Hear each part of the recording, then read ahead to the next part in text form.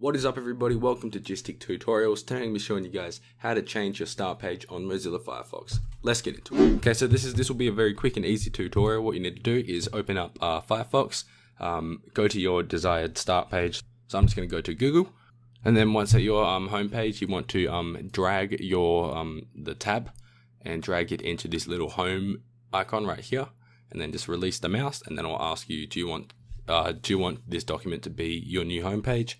Just click yes, and then as you can see, when you click on home, it will take you to Google. Even if you start a new tab, you click on home and it will take you to your home page, which mine is Google. So I'm going to set my YouTube channel as the home page. So another way to do this is to press Alt and it will bring up the top menu bar. Then you want to go to Tools, Options, and then you want to go to Home. And here you can set the home page and new windows. So currently it's set as Google, but you just need to copy the URL of your homepage by right-clicking, pressing copy, and then just pressing Ctrl-V, or right-clicking, press paste. And then I believe it should automatically save. So when you go to home, now it is my YouTube channel. So that is it for this video. If this did help you, please hit that like button. And if you're new to my channel, hit that subscribe button as well.